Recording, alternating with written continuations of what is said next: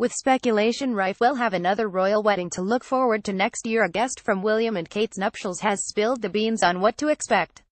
It's thought Prince Harry is set to propose to girlfriend Meghan Markle any day now, with rumors the pair are already asking friends and family for their availability for next year.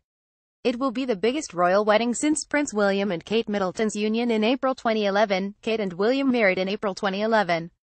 Photographed marriage of the second-in-line to the British throne was led by the Archbishop of Canterbury and was attended by 1,900 guests, including foreign royal family members and heads of state. The wedding at Westminster Abbey had 1,900 guests. Getty former royal editor and biographer Duncan Larkham was lucky enough to be one of those guests at the wedding of the Duke and Duchess of Cambridge, revealing that William was extremely nervous before his bride arrived.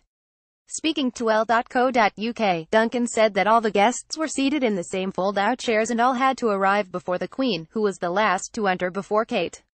The less high-profile guests had to wait almost 2 hours all up before Kate made her grand entrance.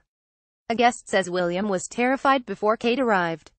Getty while waiting, William had to take a moment to compose himself with Harry in a room just off Poets' Corner in Westminster Abbey. Duncan explained, "We were sat near there so they both walked straight past us and William looked absolutely terrified," he said. After the ceremony, Kate and William invited a selection of guests back to Buckingham Palace reception, where they were treated to a live performance by pop princess Ellie Goulding.